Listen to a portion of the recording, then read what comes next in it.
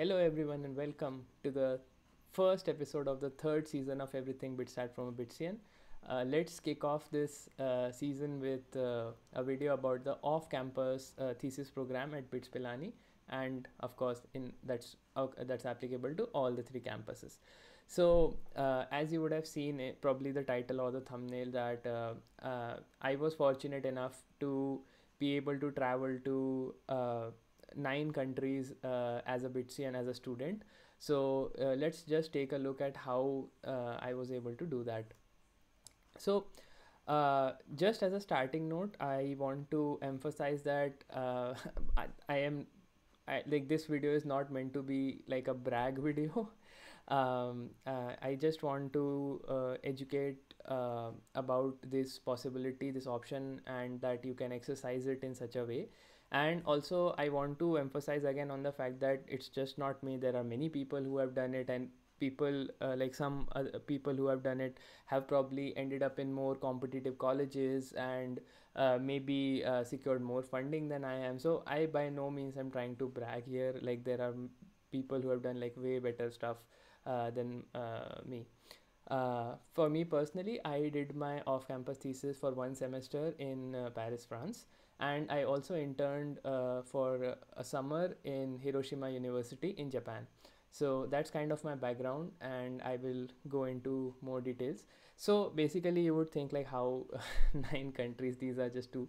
So the catch there is that the visa requirements for almost the entire Europe is like, you can travel to the entire Europe with just the visa of one of the Schengen countries. So I had the visa for France, so I could travel to let's say Germany, Spain, and Italy, and all these other countries. So that's how the number 9 came up to be. But the main idea behind it is one thesis and one internship.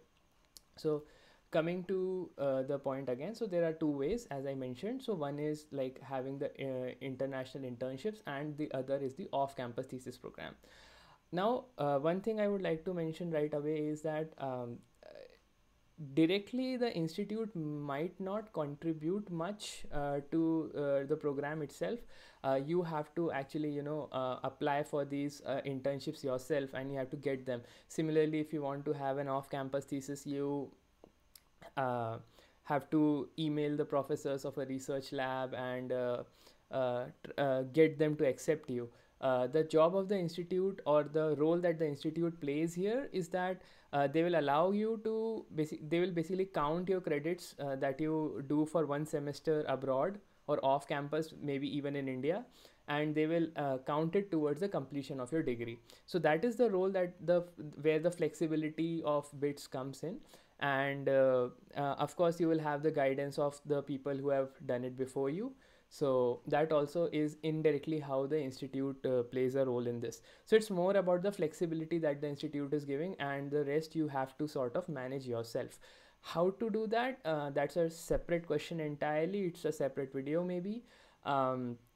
And that can come later. Obviously, you don't need to know all the details right now. This is something which happens in your final year, so you will have 3-4 years in college to figure this out.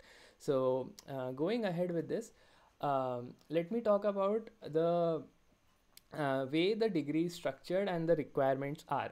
So let's focus on the left side of the picture first, which is a single degree side of things, because it is a simpler model. So a single degree has, let's say, it has one slot. So you would have heard about the practice school program, the practice school 2. That will probably be one of the videos in this season.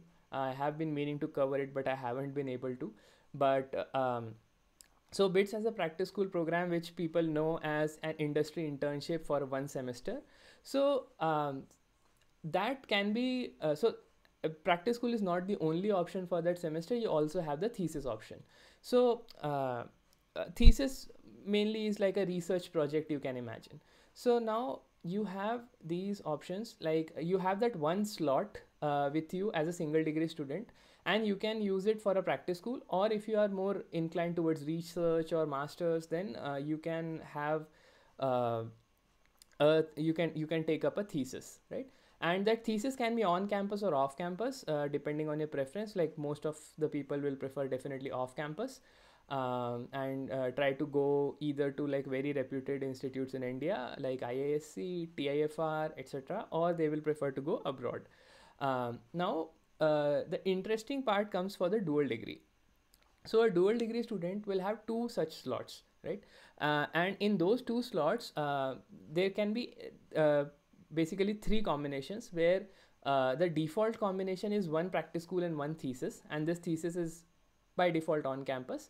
There is an option of doing two practice schools, and there is an option of doing two theses as well. I will cover the default option and the like double PS option in the upcoming PS videos, because there are some placement related concerns there. Similarly, in the thesis plus thesis option, there are two ways to do this. One is that you can have two separate theses, like maybe one in one research lab, another one in another research lab. You can have one on campus, one off campus, or you can actually have one long thesis for one entire year. So which gives you a very good research record, like it gives you a very good track of a particular project. So these are the main options, like these are the main variations that are possible. So there's a lot of flexibility, as you can see. Now, what are the advantages of this program? Why would anybody want to go for this program? So the advantages are, of course, like the immense exposure that you get to new cultures, you meet new people, make new friends, and it's absolutely incredible. I would like, there's a reason that it's the first point above everything else, because while at the time when I was in my final year and up to the final year, from the first year itself, I was like very much inclined towards research and going for higher education and all those things. But as things played out, I ended up not going for such a thing. But still, like, even though that academic experience itself was not of much use, but the other things, the cultures, the friends and all those things, they still stayed with me. So that is, I think, as cliched as that sounds, I mean, that's one of the main things that I found was the best outcomes of my thesis. Apart from that, of course, you're working on a project for 6 months or 1 year, so you can expect publication or research paper. Don't worry about it if you don't understand what that actually means. But basically, it will help enhance your MS profile. You can imagine it like to be like, I don't know, like 10 times. Like a publication as an undergraduate is a very good indicator for getting a good MS profile.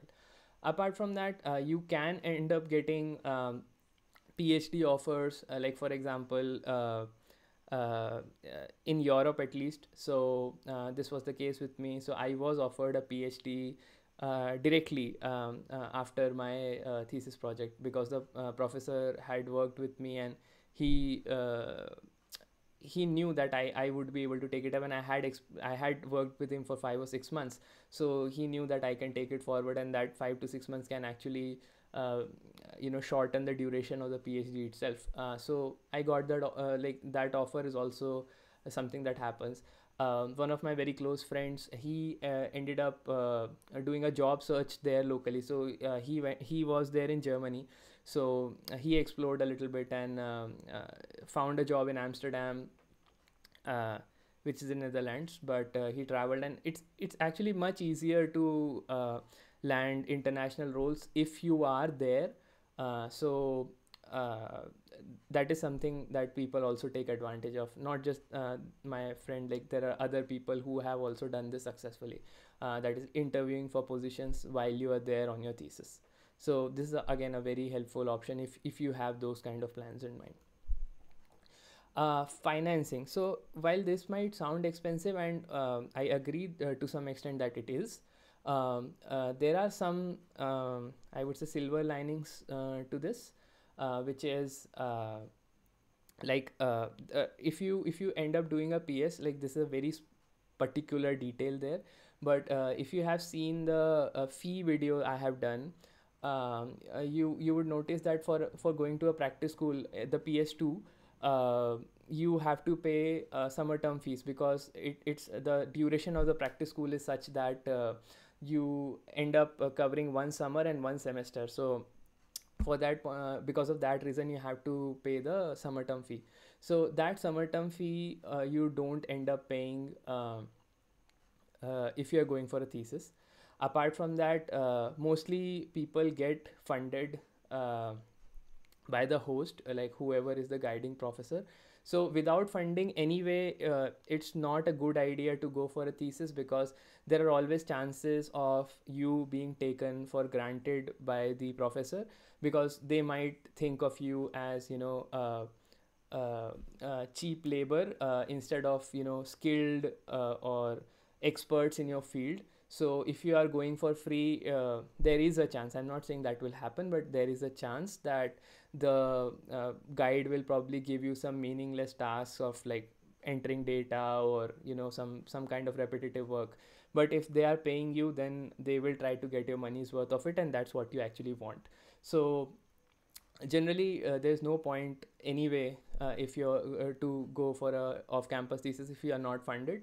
So funding by the host is also a very good source of income, and this is what was my case as well. And then there is one department for international collaborations and international relations in BITS, which is IPCD, and they have a small amount of scholarship. It will not be much. It will probably cover like half of your flight fare, one-way flight fare, but something is better than nothing, of course. So these are the main things that you can actually look at financing your thesis. So all in all, it's a very good option to enhance your profile, to get to explore various parts of the world, and do it while you are actually being paid. So I feel this is a very good option, and if somebody is inclined to get a job internationally, that is also possible with this thesis. So apart from that, the other thing which is a smaller commitment and is like 2-3 months kind of thing, there are multiple internships, international internships. So Hiroshima University has a very good and very active collaboration with BITS Pilani. I'm not sure of the other campuses, sorry for that, but at least in Pilani, every semester they take about take a few students. It's very competitive and academically, it's very academic, like CGPA and all competitive, but it's definitely there. And I was one of the people who went via this program to Hiroshima University and worked there for 2 months. So that is one of the ways, and there are other similar MOUs or partnerships which are not as active, but this one is particularly very active. Apart from that, there are central programs which are not necessarily like in partnership institutes kind of. You apply there independently, and you can get selected. So these the programs are listed, and this is a very short list, but if you apply seriously for international internships, there are a lot many more such programs. So here again, the guidance of your seniors, and because there are every year there are people who go into one of these internships, and there will be enough guidance for you to actually help you, like how to write the cover letter, how to shape your resume, how to apply, all in all, like the overall process, and what programs are there, what is the list of programs that you can apply to. So all those things, it's mainly about the guidance part. This is the more of the alumni, or the senior junior bonding kind of aspect. If the institute is not directly in an MOU, at least you have that going for it. So these are the main ways, and without delaying or without elongating this video too much, I would like to end it here. Just wanted to give you a brief introduction to the possibility, and there are some limitations with placements and all that I will cover in a future video, maybe the one related to the practice school system. So with that, thank you for joining. Thank you for your support on the channel, and I'll see you next time. Bye bye.